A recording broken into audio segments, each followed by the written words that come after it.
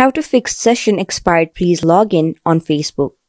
If you're struggling with the same problem, don't worry, as we have some simple tricks and tips on how you can fix that. Firstly, go and tap on your Facebook app.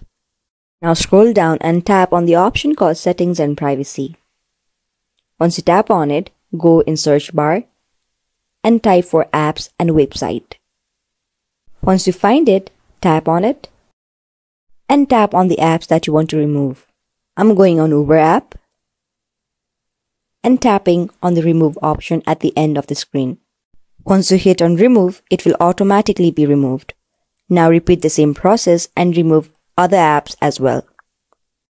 Similarly, another solution is for you to go back to your settings and scroll down on your phone and tap on General.